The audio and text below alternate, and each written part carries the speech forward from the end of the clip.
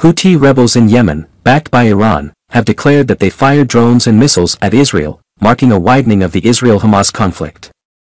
The Houthi military spokesperson confirmed their third attack on Israel since the start of the Gaza conflict, indicating their involvement in previous incidents. The Houthis, part of the Axis of Resistance, oppose Israel and the United States, escalating attacks across the region since October 7. The Houthis blamed Israel for Middle East instability and vowed more attacks until Israeli aggression stops. The conflict has raised concerns about regional spillover and risks for Saudi Arabia. Iran's supreme leader, Ayatollah Ali Khamenei, called on Muslim states to halt oil and food exports to Israel, demanding an immediate end to its bombardment of the Gaza Strip. Khamenei denounced the United States, France, and Britain as complicit in Israel's recent crimes against Palestinians, and urged the Islamic world to stand against the oppression.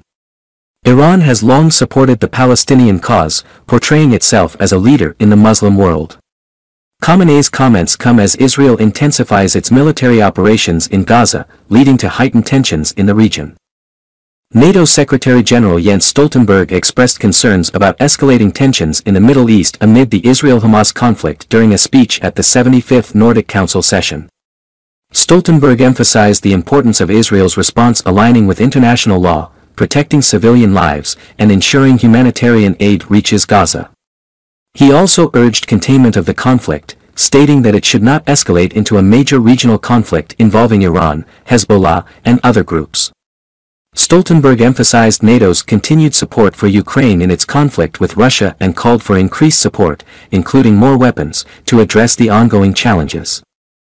Craig Mockaber, a high-ranking United Nations official, retired after advocating for a one-state solution to the Israel-Palestinian conflict. In his letter, Mockaber called for a single, democratic, secular state in all of historic Palestine with equal rights for Christians, Muslims, and Jews, leading to criticism and accusations of anti-Israel bias. The letter also targeted the U.S. and Western allies, accusing them of complicity in the conflict. Critics argue that Mockaber's retirement indicates a deal to save his pension, raising concerns among U.S. taxpayers. The UN Office of Human Rights clarified that Mockaber's views are personal and not reflective of the office's official stance. Amnesty International reported that Israeli forces hit a southern Lebanese border village with shells containing white phosphorus, causing injuries to civilians. The organization verified 3 other instances of Israel using white phosphorus on Lebanese border areas in the past month but did not document harm to civilians in those cases. White phosphorus is considered illegal under international law when used in populated areas, as it can cause severe burns and pose health risks. Amnesty labeled the incident as an indiscriminate attack and called for an investigation as a potential war crime. Israel maintains that it uses white phosphorus only as a smokescreen, not to target civilians. Israel launched an airstrike on the Jabalia refugee camp in Gaza, targeting Hamas operatives and infrastructure. The Israel Defense Forces, IDF, claimed responsibility, stating it was part of a wide-scale strike against Hamas in the area. The IDF aimed to damage Hamas command and control and target a specific Hamas commander, Ibrahim Biari, allegedly responsible for the October 7 attacks. The strike caused extensive damage to the refugee camp, leading to civilian casualties. The IDF urged residents to move south for their safety.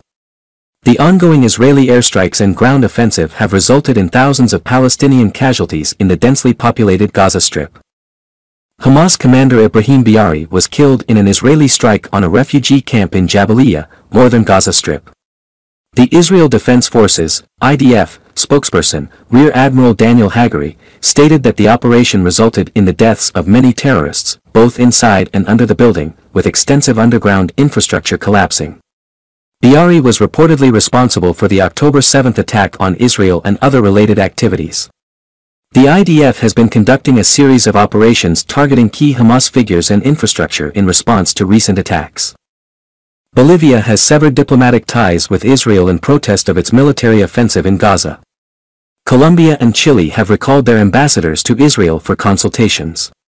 The South American nations condemned Israel's attacks on Gaza and called for a ceasefire, accusing Israel of violating international law. Bolivia's Deputy Foreign Minister Freddy Mamani stated that the decision to break diplomatic relations with Israel was due to the aggressive and disproportionate Israeli military offensive in Gaza. The move comes amid a wave of international criticism of Israel's actions in response to an October 7 attack by Palestinian Hamas militants in southern Israel. Chinese online maps, including those on platforms like Baidu and Alibaba, have been found to omit references to Israel.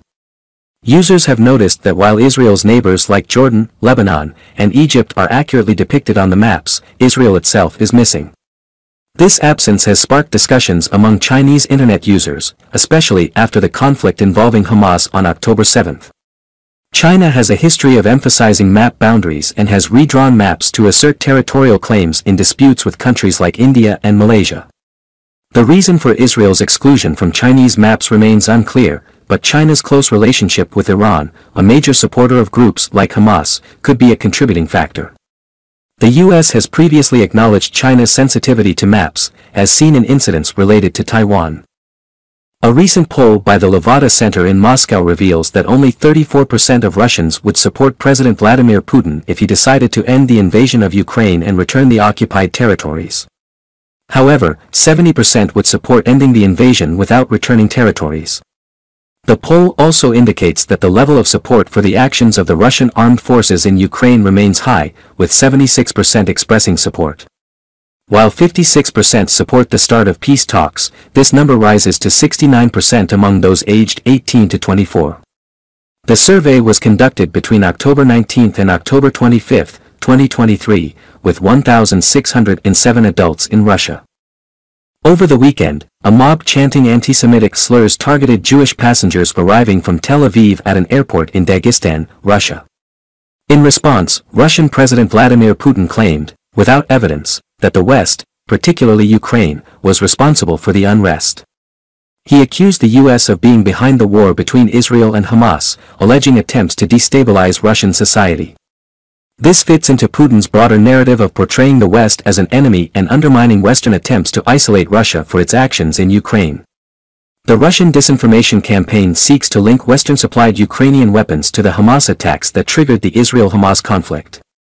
Putin's strategy aims to deepen divisions between the US, Europe, and the Middle East, hindering global cooperation and sanctions enforcement on Russia. The US, by supporting Israel's campaign in Gaza, faces accusations of hypocrisy and weakened efforts to rally global opposition to Russia's actions in Ukraine. Putin exploits this rift to bolster alliances, gain favor with Gulf states, and position Russia as a counterbalance to Western influence in the Middle East. South Korea's National Intelligence Service, NIS, believes that North Korea sent over 1 million artillery shells to Russia since August, potentially aiding Russia's war in Ukraine. The transfer, suspected to be part of an arms arrangement, involves North Korea supplying munitions to Russia in exchange for advanced technologies. Both North Korea and Russia deny the claims.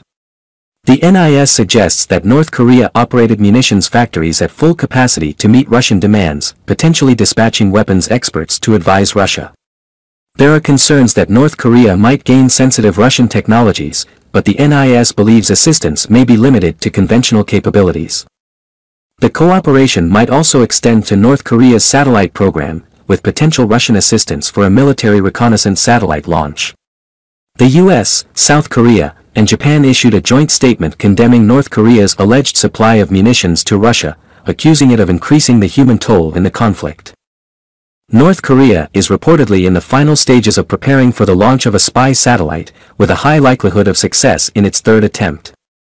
South Korea's National Intelligence Service, NIS, revealed the information during a closed-door briefing, suggesting technical assistance from Russia and the possibility of Russia providing advanced technologies in exchange for North Korean munitions.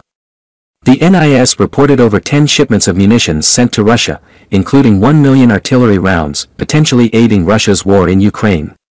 The NIS also indicated that North Korea is exploring ways to support the Palestinians amid the Israel-Hamas conflict.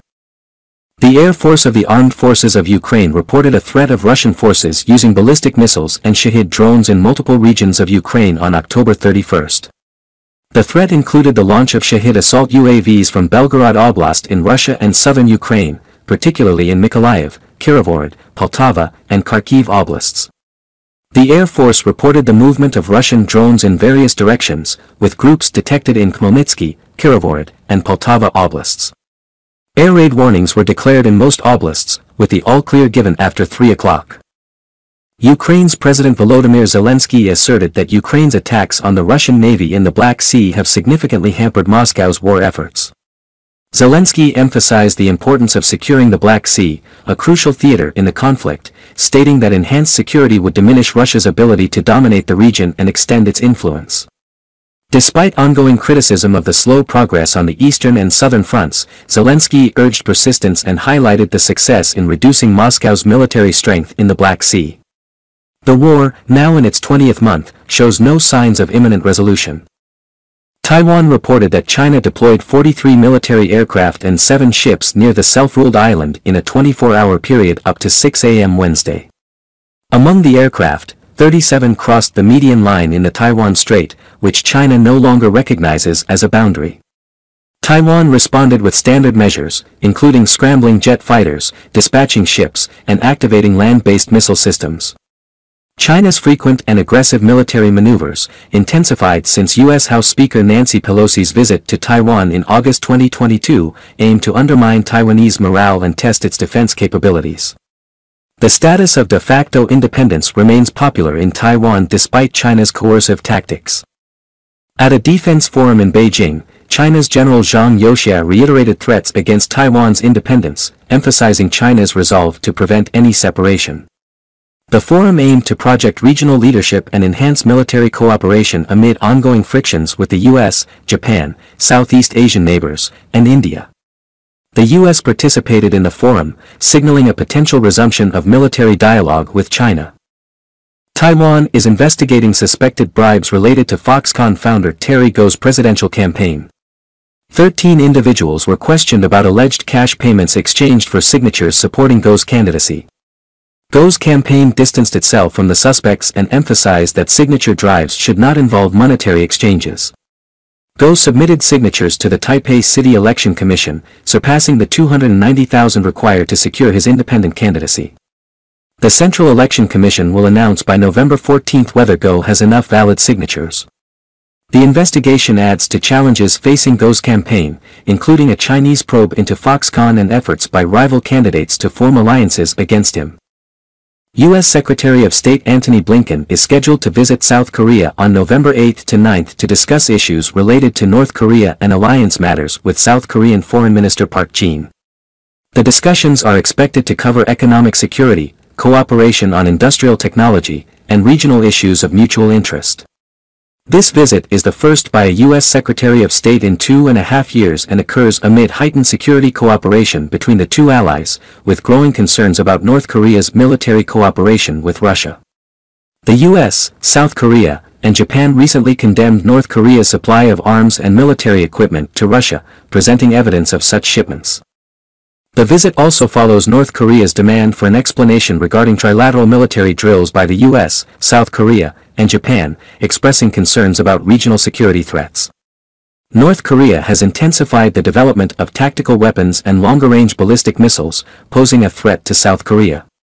South Korea, a major arms exporter, has resisted direct involvement in arming Ukraine due to potential repercussions on its business interests in Russia. A presumed Russian helicopter violated Japanese territorial airspace over the northernmost island of Hokkaido, prompting Japan's Air Self-Defense Force to scramble fighter jets in response. Japan lodged a stern protest with Moscow through diplomatic channels over the incident.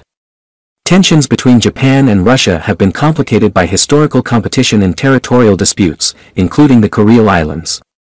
The violation comes amid strained relations following Russia's withdrawal from negotiations about the island's status after Japan imposed sanctions in response to the full-scale invasion of Ukraine.